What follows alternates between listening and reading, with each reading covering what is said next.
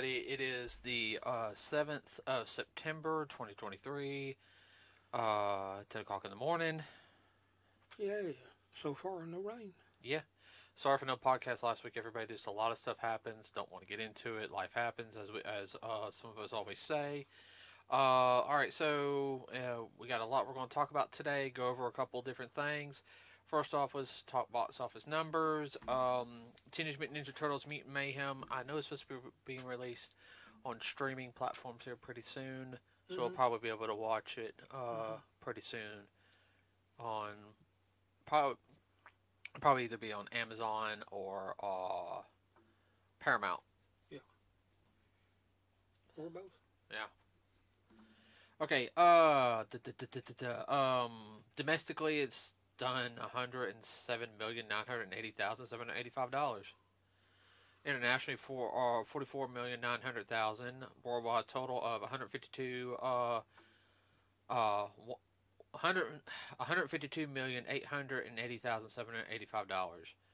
It's made twice in it, but it's done a lot of merchandise sales though, from what I've heard. Oh, I don't doubt that at all. So that's a good thing for them. We'll check it out. The animation, it's all right. The artwork, it's not. I don't think it's going to be fully my cup of tea, but we'll watch it, and we'll I guess the best way to put it is, we're not going to do judgment until we see it. And we'll give our opinion. Blue Beetle has finally been out around like a month. And it's only reached worldwide domestically only $58,731,058. Internationally $45,900,000 for a worldwide total of $1,004,631,058. That's not that good. No.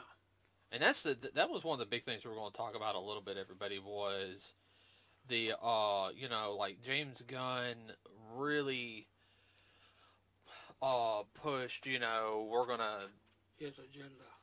I wouldn't say his agenda. Like don't get me wrong, he has good ideas and everything, but even when Marvel was starting out with the MCU, they didn't bomb that bad. And I know some people are like, "Oh, it's superhero fatigue and everything." I think, and I'm going to sit there and say this, yeah, Blue Beetle. I don't think Flash helped any. I think Blue Beetle would have done good. It didn't have a setup movie. There wasn't something to set it up, and that's a lot. That kind of came out of left field on most people.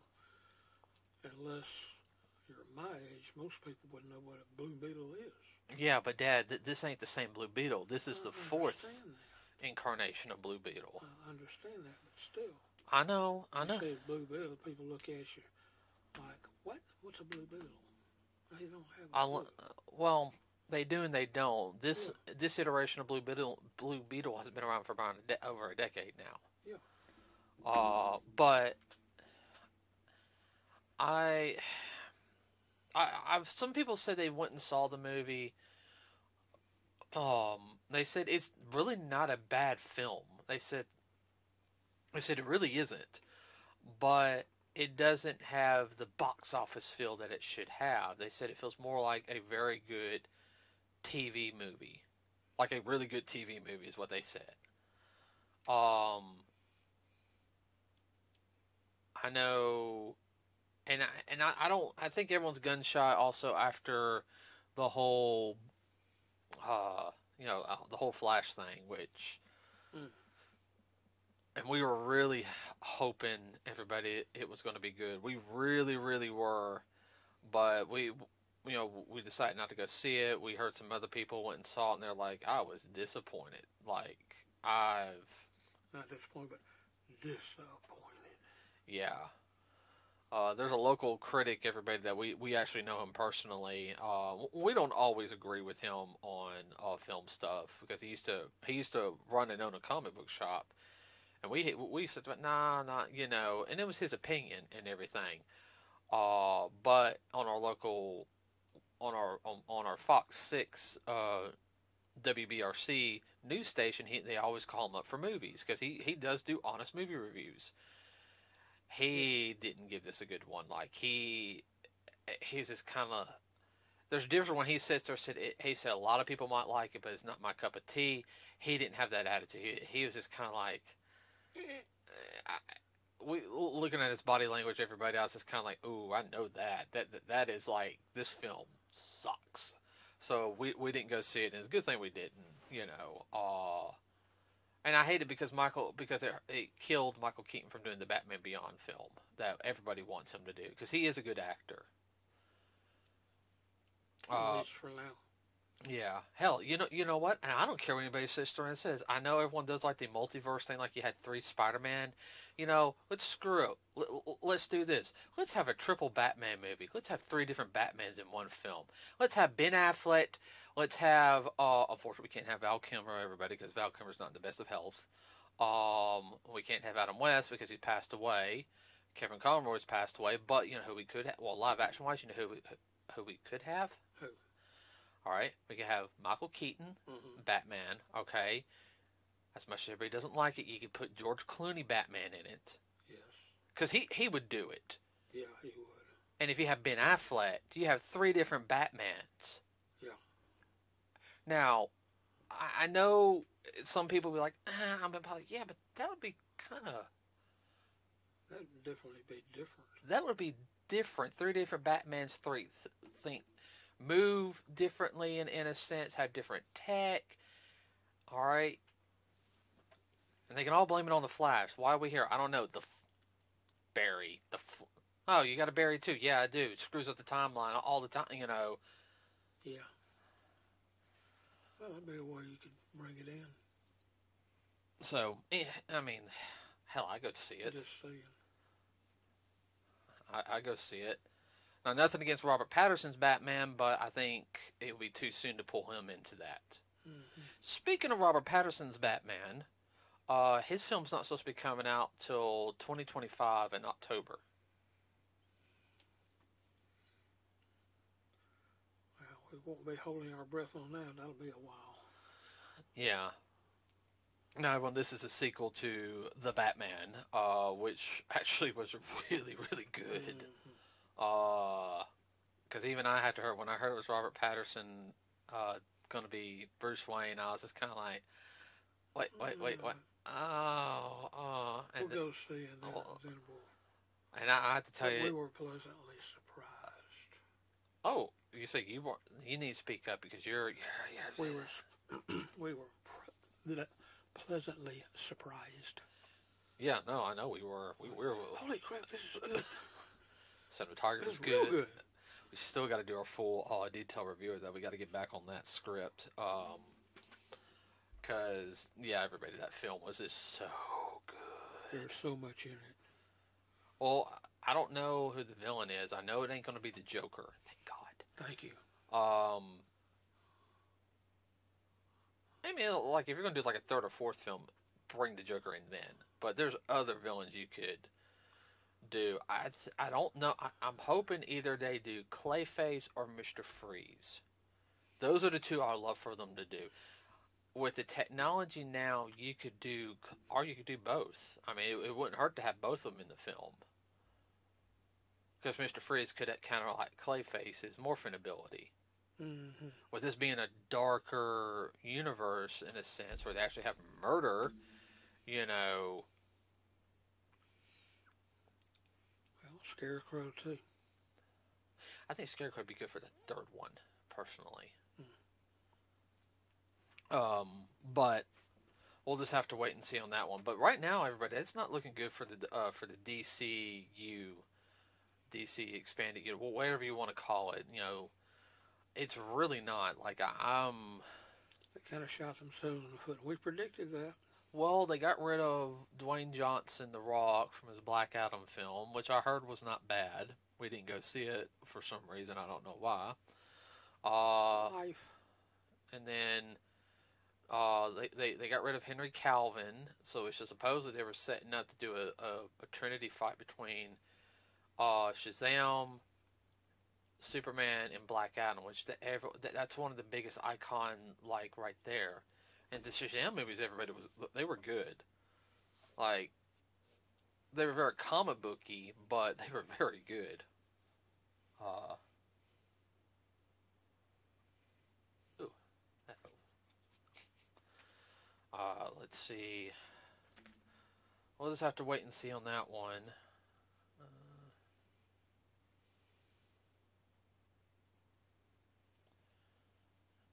Of course, there's always rumors about Marvel, which I'm not.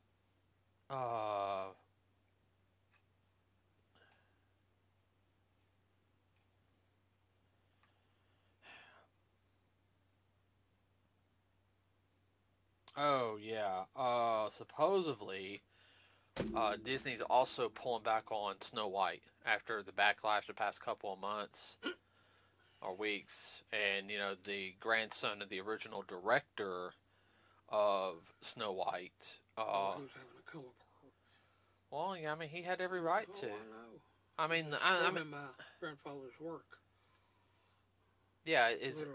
It's not the grim tale, but it's just like, you're insulting my grandfather for bringing a classic in. I mean, going all woke. Well, she pretty much insulted anybody who worked on the original, and that made me mad too. And it's like, wait a minute, now this is, it was close to 100 years ago when this film came out. Well, about 80 years ago, okay. Yeah. But it's still a classic. It's a classic fairy tale that was reimagined in a lighter tone. Because, the original version, everybody was a lot darker. It was a grim, of course it was. And you guys look at the Grimm fairy tales, they had morals involved in them. But they were very, very, very dark. It was meant to, because you got to think, though, they didn't have the things we have nowadays. So they were meant to scare children to do the right thing. They weren't, oh, everybody listen, if you don't do the right thing, that will happen to you. Yeah. But, so a lot of, they're shooting themselves in the foot.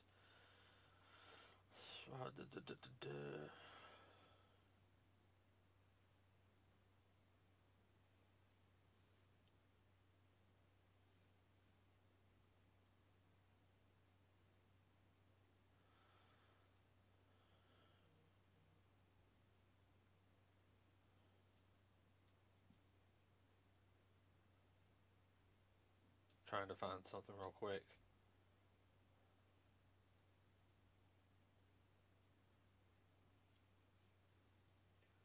Movie, TV, music? Not yet. I had something in my head. Of course, Expendables 4 comes out next month. I do know that. Looking forward to seeing that. And I think the only other film we're going to go see is the Marvels.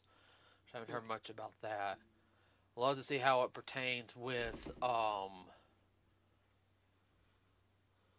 the current film right now that's going series we're watching. We started Secret Invasion last night. Well, the other night, everybody, and it's good. We just watched episode 1, and it was. Well, if you're in my age group, it's very much along the lines of a Cold War spy type film. Mm-hmm. I don't mind that. I was going to say, move a little closer. That's what it is. I mean, it's very much Cold War. Well, that's fine. That doesn't bother me. Let's see. What's going on in video game news that I can think of right now? Rumor has it supposedly the new Nintendo system is supposed to be talked about next year. It's supposed to be released next summer or next year. I highly doubt that. It's probably just going to be an upgraded version of the Nintendo Switch that we have now. Which is fine. If they come out with an upgraded version, that's fine. It does not bother me. Nintendo can continue, and I know people want more power, more graphics, but the Switch has been selling good. Well, the main thing I can see is more, not data, but data usage, but storage, bigger files. Well, I found out that you can have various. You can buy flashcards, and the flashcards can hold. Like you can have these cards hold the save data and everything for this game, the basic save data and like the DLC and stuff, and then you can switch them in and out. Mm-hmm. So I did find that out, but I still want to get us another Switch. Just because, some of the games we play.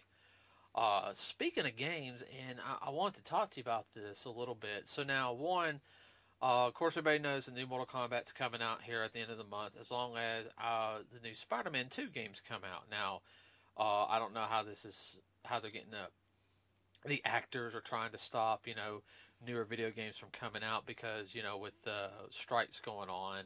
Haven't heard much about that. It was a blip last week again, and it kind of died down, or is it just me?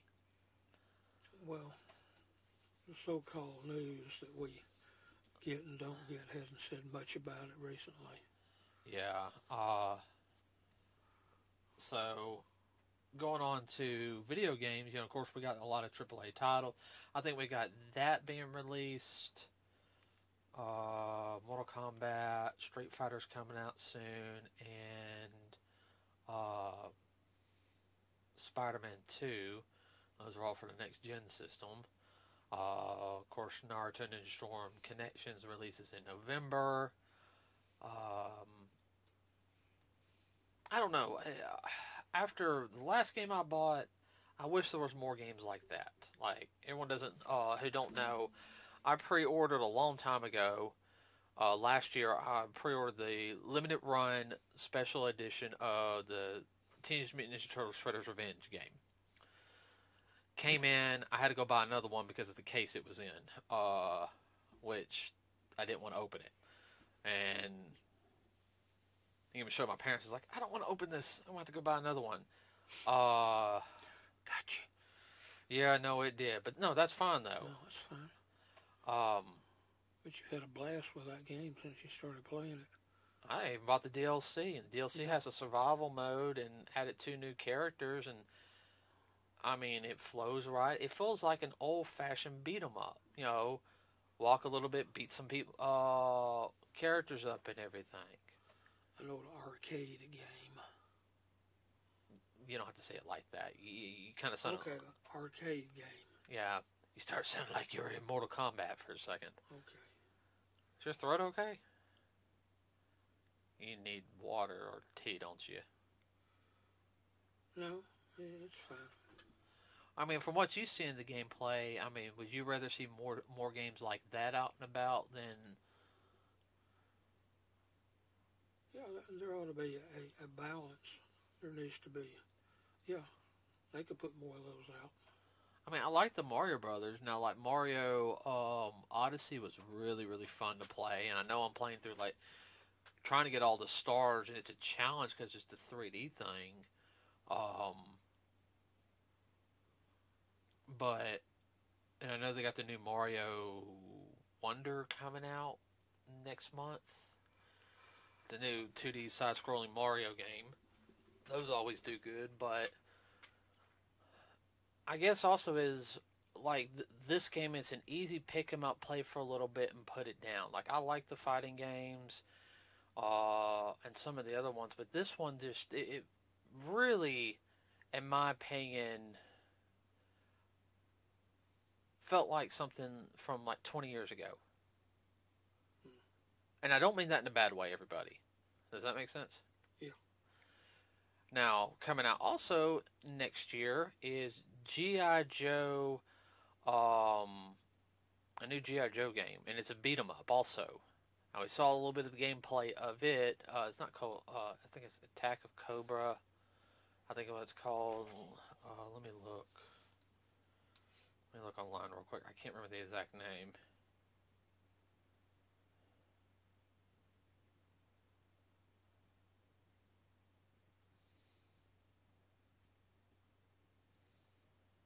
Wrath of Cobra. Sorry about that, everybody. Batteries died, so I had to switch them out real quick. Okay, so like I said, G.I. Joe Wrath of Cobra. It looks a little slow, just a little bit on the characters, but this is also the first gameplay we saw of it. Yeah. So I'm thinking they'll probably speed it up a little bit. Pick it up. It looks very cartoony. I know some people are like, "Oh, it's not as good as Ninja Turtles. It's just a slap on." Da da da da da. I got the last GI Joe game, and it was. I would have to sit there and say the last GI Joe game to me felt. I still haven't fully beaten it yet. It felt maybe like a low tier PlayStation 2 game and a high tier PlayStation 1 game for the PS4. Yeah. I'm still enjoying it. Well, that's all that matters. I know, but you know how people are. That's so this one I'm definitely going to pre-order through GameStop, and then, excuse me, and if, and I'm laughing about this, and if there's a limited edition, I'll order it also. You're right, I laughed. Okay, with that said, it just came across my news feed also, everybody.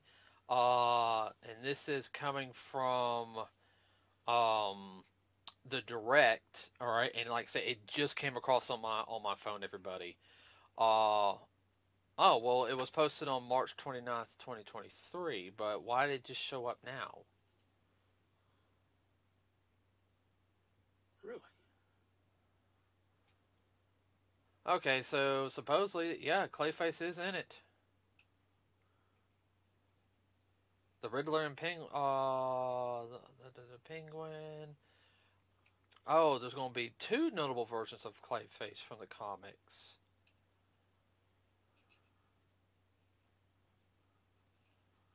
Somebody went to sleep at the switch. So there's going to be probably 2 Clayfaces. Well, that's not a bad idea because there originally is, in the comics, there's more than one Clayface. So we'll just have to see. Let's see how it is. Yeah, but 5 months later, before you got the notification, that's weird. I know. It's Google. What do you expect? Yeah, well, we're probably not the only ones that got it late. Yeah. So, that's all I have right now. Probably do. Spooky season's upon us, everybody. So we'll probably have 1 or 2 podcasts directed towards just like Halloween and whatnot. We're already putting up decorations up over here because of my work schedule. Yeah. Well, I want to put a shout out too for the 3 artists that just passed this weekend from 3 bands. Yeah, go ahead. I can't remember his name. The lead singer from Smash Mouth. Hold on. And more your gen than mine. Yeah, Steve Harwell passed away. Was one of the founding members of Smash Mouth. 56, my bad. Yeah. Everyone's got to understand, though, Smash Mouth was an alternative rock band from the 90s, everybody, to the early 2000s. And a lot of people like the music. It's just good, fun music. It really is. Not to be taken serious, just a good time.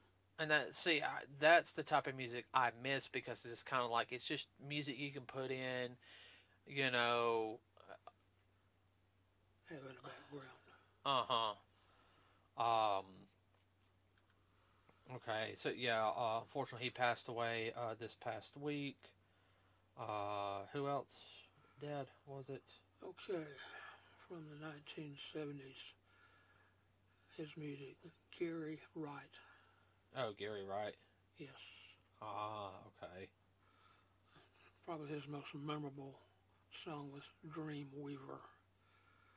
It was very pseudo 60s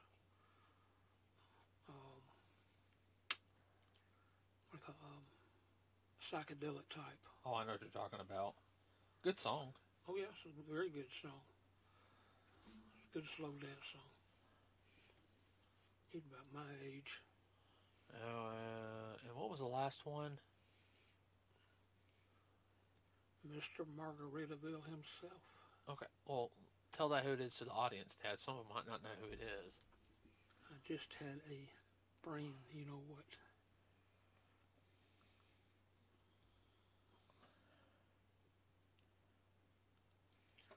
Oh, crapazoid. See his face. Senior moment.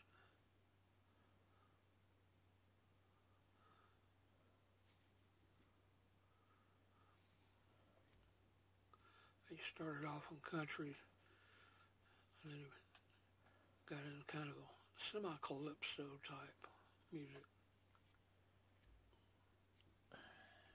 All right, I'll look up real quick. What was the name of the song? Margaritaville.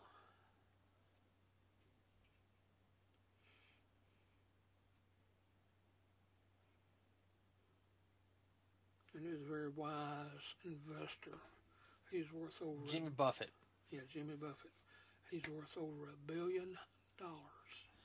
Yeah, he was. And he was a trained pilot. He'd been in the Air Force. Interesting. He had hotels and resorts all over. That's interesting to know. Well, everybody, get to try to find some of their music, listen to it. It's, all their music is really good. But our thoughts and prayers go out to the families of those gentlemen. Yeah, I mean it's right there in the road. It's just kind of wow. 1, 2, 3. Yeah, I know. It's just weird in my opinion. Yeah. With that said, everybody, we're going to end the podcast for today. Remember to like and subscribe to us here. It really does help us out.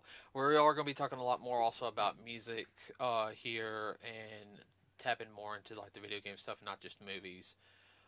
Just the past couple of months, I know it's been a lot about movies in the past year. It's been slow. Right. Music scene.